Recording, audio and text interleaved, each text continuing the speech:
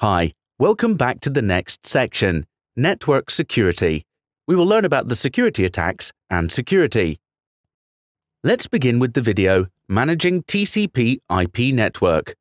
In this video, we will take a look at how we can manually configure network settings.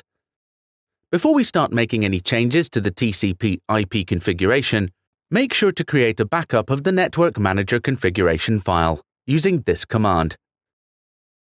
Also create a backup of the etc network interfaces file in the same way. Before starting the manual configuration, first let's check our current IP address, which has been assigned to the system automatically by DHCP.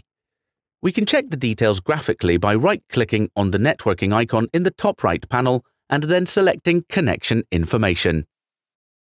We can see that the current IP address of our system is 10.0.2.15. Next, we can check this information using the ifconfig command line. If we just want to check the available Ethernet devices on the system, we can run this command. This command will list a one-line description of all the available Ethernet devices on the system. If we want a more detailed insight into the network interface, we can use the LSHW tool. This tool gives detailed information about the other capabilities of the hardware. Now we will disable Network Manager and then set the details of the IP address manually. To disable Network Manager, navigate to Network Manager directory and edit the networkmanager.conf file. Here, first add this line, and then change the line managed equals false to managed equals true, and save the file. Now open the interfaces file present in Network Directory in an editor of your choice.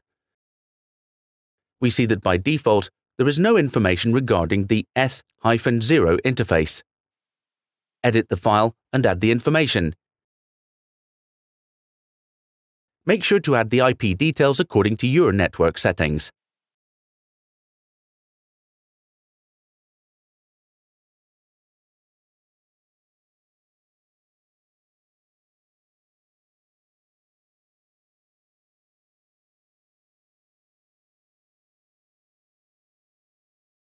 When done, save the file, and then reboot the computer to disengage Network Manager.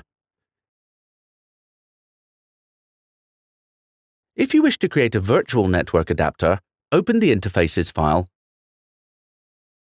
and edit it as shown.